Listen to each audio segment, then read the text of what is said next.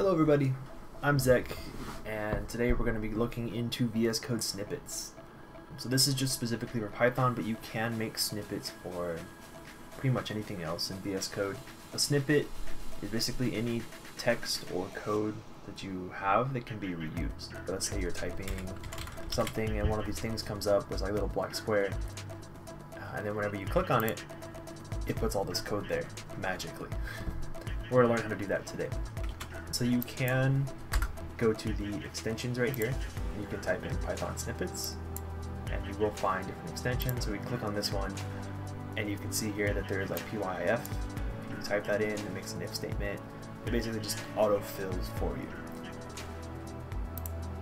But here, we're going to go down to the little manage icon, go to user snippets. So here, you probably won't see all this up here. This is stuff that I've made. It'll probably be down on the list in alphabetical order, but you could just type here, Python, and we'll click it, and you can see it opens up a JSON file. So here you can see I already have snippets, but yours probably won't look like this. It'll probably just be these comments right here. So we can just copy this example, put it right here, we'll highlight everything in Control// or Command/ for Mac. And see, there's an example of logging, and it puts this here. This $1 is a variable that you can type in, but we'll go and make something for Python specifically. Right, so we'll just do IAM dash panda, right? So here we can type import pandas. For our description, we'll give it some kind of description.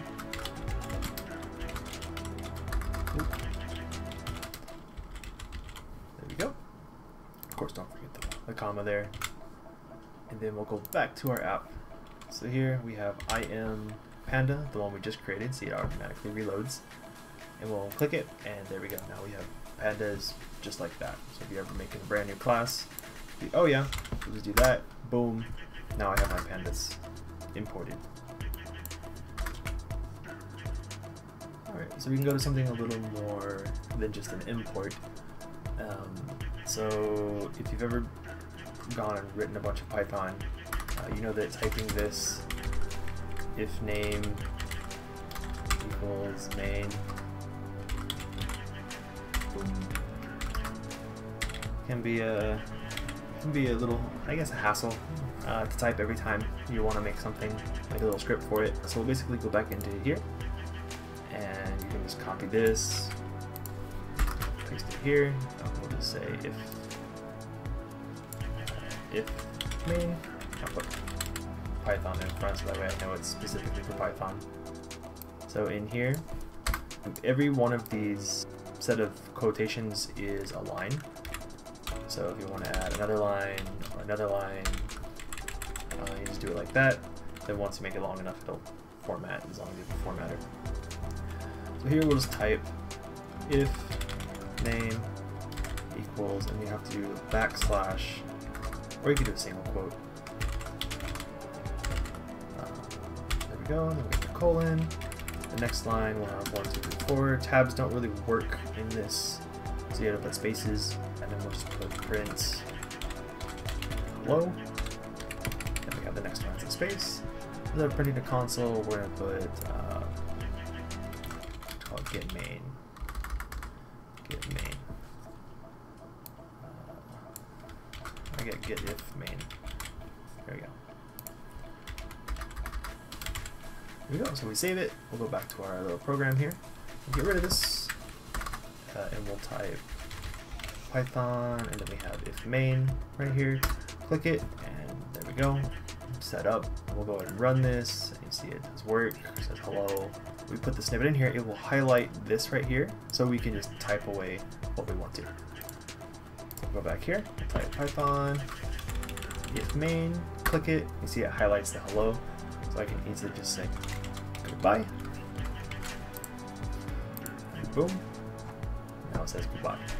And we can extend this even more and put another one here, but instead of 1, we'll have 2. We can leave it as hello, that's fine too. See it put on this next line. We'll go back to the app.